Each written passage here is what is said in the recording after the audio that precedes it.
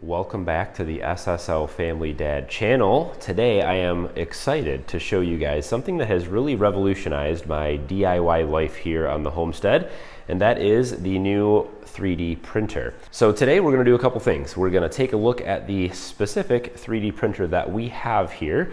I'm going to show you a bunch of things that we have made testing this thing out and how cool it is. And at the end of the video, I want to talk about why this thing is truly revolutionary, why 3D printing in general is truly revolutionary to the homesteader, to the DIY, and really to everyone. These things are going to change how we think and how the market economy here works. So let me first take you guys in and show you the 3D printer that we have here and how it works, and then we'll get something printed out. So what we have is the longer LK5 Pro. That's the model number on this 3D printer. It is a filament 3D printer, and so basically the quick overview, it takes these spools of plastic filament. There's all kinds of different filaments you can get. There's a flexible type filaments, there's like rubber, there's this harder PLA plastic, there's ABS, there's different kinds of plastic you can use for different kinds of prints. This stuff is the cheaper kind. This is what most people use, PLA it's called, and then you can get all different colors. I got all this filament on Amazon. There's transparent, there's black, I've got green back there, and I got a couple spools of white. So basically how this works is it takes a spool of the PLA or whatever filament you have, and it feeds it in. It's got little grippers here that feeds the filament in at the exact right rate, feeds it through this little tube here into the nozzle.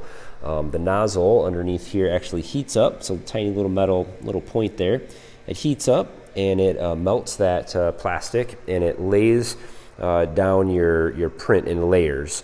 And so we'll go through the whole process real quickly. You put your 3D object into a piece of software in there, it slices it into layers, and then it puts it into the machine here, and then it knows exactly what to do, and it prints the whole thing out. It's super easy. Anybody can do it. It doesn't require any 3D modeling knowledge or anything like that. So this one in particular, the longer LK5 Pro that we have here, is super tall. It's a very large scale printer, so you can print some pretty big objects. It's approximately 12 inches by 12 inches, so about a 1 foot by 1 foot.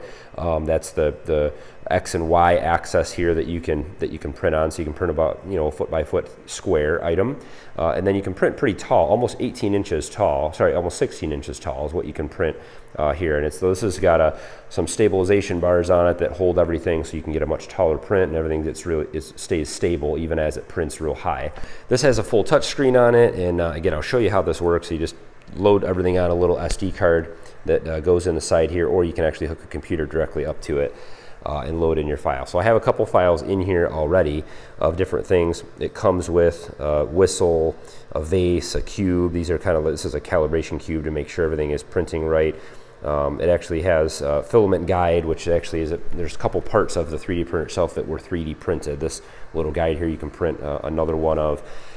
There's some things that I added. I actually printed this little bin that fits here, and it has a little notch so it holds it in place. So this is just where all my different junk is that some things I've printed, practice things, and a little spatula to peel things off the surface. So this bed actually moves. This actually, as things print, this moves back and forth, and this actually heats up as well. It's a ceramic coated glass bed. So you print your object on there, and then you usually just take the little knife here and just kind of work at it a little bit, and it'll pop right off there once the surface cools down. So it actually bonds your item to the surface as it prints, and then once it cools down, you just pop it right off. For smaller items, you can print what's called a raft, and it'll print a small plastic bottom flat piece to it, and then it'll print your object on top of that, and then it just snaps right off the raft when you're done. So let me show you a couple of things that I have printed and the quality of them. So this actually, you're looking at, I did a time lapse, I'll show you here in a minute, of something that we printed the other day. And I printed out all of the supports for this GoPro. So this bottom support here, all these little screws, the screws that go in here, that mechanism, all these little hinged items, and everything. Everything is completely 100% 3D printed. I also printed this little clamp for the GoPro. And all these items were 100% printed as well, even the threaded items. I printed another clamp that's going to go on a bike bar that this will be an item for next week. I'll show you guys. And then all these other little GoPro parts, these were all 3D printed. And so this is actually a tripod mount. This will slide right into a tripod, and then you can mount your GoPro items right on top. This is something we're actually going to put into use today. This is going to be a chicken feeder. So I printed this out the other day as well. And our youngest daughter, she had to have a little organizer for all her bathroom items. So we printed out this little organizer. And these are all things that I did not design these things. These were all found on a website I'll show you guys later. We also just printed out this little organizer here for her as well. It has various compartments in it. And she just loves these little things. So this is a little birdhouse that the SSL family mom requested. So we just printed this out. And it comes with, I think these have to be glued in. So the front piece was separate, so that'll be glued in there, and then it comes with a little threaded peg that actually screws into a hole here for the birds to roost on as they stand on, I guess, as they get in and out of the birdhouse. So this is 100% 3D printed here as well. That can be mounted outside. So here is something interesting that we 3D printed as kind of a test. This is, from what I've been told, the actual plans for a socket wrench that was sent up to the International Space Station that they printed in space. So same plan for that. So we printed this just to kind of see you know, how well it would work. So it prints this in layers, and actually all the ratchet mechanisms on the inside were all printed in order as well. And then it's a little stiff, but it does work. It does ratchet. So you can hear the gears in there, or the ratchet. And so now I haven't figured out how to reverse the ratchet. I'm not sure. I think this looks like you have to push this through, but I didn't want to break it, so I haven't pushed hard enough on it. So one of the coolest things about this particular 3D printer is this is super simple. This is definitely for the beginner. It came almost assembled. I mean, there was a few things, pretty simple instructions of how to put this thing together. And then once you fire it up, you put the memory card in. It comes with 2 memory cards, or one little SD card, excuse me, and it comes with some stuff preloaded on it. You put it in there, you press start, and you let it go. I actually, we printed off this chicken feeder. We're going to put this together and put it into use today, but I want to print off more of these because I want to make a larger one of these. So let's I'll show you the process of actually printing something out. So usually what I do is just go onto Thingiverse. I'm showing you just a bunch of different things that I have collected, things that look interesting to me. Some of these things that I've already printed. There's the socket wrench. So here's the chicken feeder adapter. This is actually has a hood that we're not going to print right now. But the part that we need is this part right here. So this is a bucket style chicken feeder. And then you just grab it and drag it into the slicer program. And now we can print it. Now I actually want to duplicate this because we're going to print several of these. So it saves it onto the SD card, pop it in. So we're going to print this in green.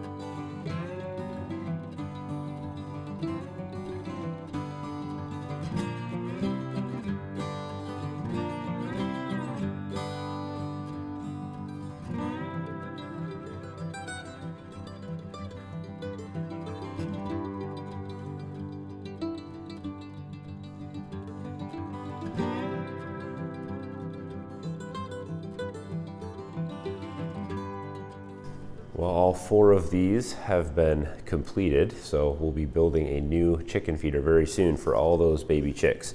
They eat lots of food. Future project to come. But I've been printing lots of other things. This thing has been running nonstop, as I said. I just printed these last night. These are little like greenhouse or gardening clips. They'll clip around tomato plants or other vining plants on trellises or stake supports or other types of things. There's a couple different sizes. So just another little example of something you can print out. These print real quick. They're real small. So you can print, maybe 15 of these things in an hour. Stuff like this behind me, I'm printing a little seed starting system. So it's a reusable seed starting system, so I can continue to print a bunch of these. So eventually I could have, maybe 50 cells and use this over and over every year to start seedlings in. So this thing has truly just kind of revolutionized or just changed the way I think about everything as far as DIY here on the homestead. There's the possibilities are just limitless with this printer. This particular one, the longer LK5 Pro, I haven't had any other models, but I tell you that this thing has been pretty much seamless. I have not really had any issues with it. Once you set it up, it comes almost fully pre-assembled. You have to do a little bit of adjustments with getting the table level, and it kind of shows you how to do that. There's some videos online and things like that. Once you get it set up, I haven't really touched it since. I've just been sending it files and hitting print, sending it files and hitting print, over and over and over and over again, just printing things, and it's just been flawless. I've changed the filament colors. These filament rolls, so you can get these on Amazon. These cost about $20. So as far as the cost of printing an item, these 4 things right here probably used maybe 20% of one of those rolls. So maybe this cost, I don't know, $5 or less to print all 4 of these items. So cost savings wise, it depends on what you're printing. If you're printing really large items and it uses a whole roll of filament, like if I wanted to print a 16-inch tall vase or planter or something huge, that might cost me $20 to print. It might not be worth it. Smaller items like this that are more custom, this, if I were to buy this online with the bucket, it would cost me probably $20 to $25. I can get a bucket for free, print one of these out for a couple bucks, and make my own. So it depends on what you're printing as far as the cost savings go. Things like this just cost pennies, and they're probably about the same price as maybe you'd buy it online, but I can just print it at home. So depends on what you're printing, but the cost savings are definitely there. Now, where this thing really changes everything is the customization, which I haven't really got into. So let's say I need a specific clip for a project that I'm doing, or a specific designed hinge or washer or part of some sort to hold something or to do a certain task. I can design that myself in a CAD program and then print out exactly what I need in just maybe an hour or two. So that's where the things really get exciting, is once I get into that aspect of it. I haven't gotten into that yet. It takes a little bit extra time to just kind of get used to using those programs. But the amount of things that are already available online with other people's plans is kind of mind-boggling. I keep discovering more and more things that I can print. So this thing right here is going to change how we do a lot of things around here. This is going to change how a lot of people do a lot of things around the world. This changes everything. You can print out and design and create your own things in your house. It works very well. It's very reliable.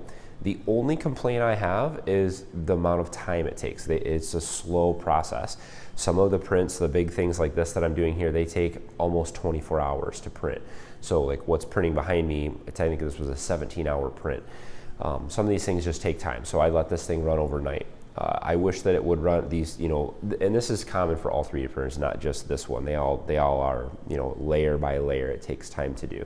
So my challenge for you guys is to not only check the longer LK5 Pro printer out at their website. I'll put a link to this in the description, but also go to a website called Thingiverse. If you're not sure if this is something that you would want or need, go to the website Thingiverse and just look around at all the different things that you could print at home. Just get some ideas. Search up gardening, search up greenhouse stuff, search up pet things, search up chicken or animal care, search tools, search organizers, search just start looking around on that site and literally you'll find something that will be interesting, I'm sure, to print at home. So you'll be seeing this used in a lot of upcoming videos. Projects I'll be working on, our new garden spaces, some chicken stuff, other things that we're doing. There'll be lots of 3D printed items that we'll be using. So I'm sure you'll be seeing more of this 3D printer. Let me know what you guys think. 3D printing gonna change the world as we know it, or is it just, do you think that there's no use for it? Tell me what you think. Don't forget to hit thumbs up on today's video. Subscribe if this is your first time here. And as always, guys, thanks for watching. Have a good one.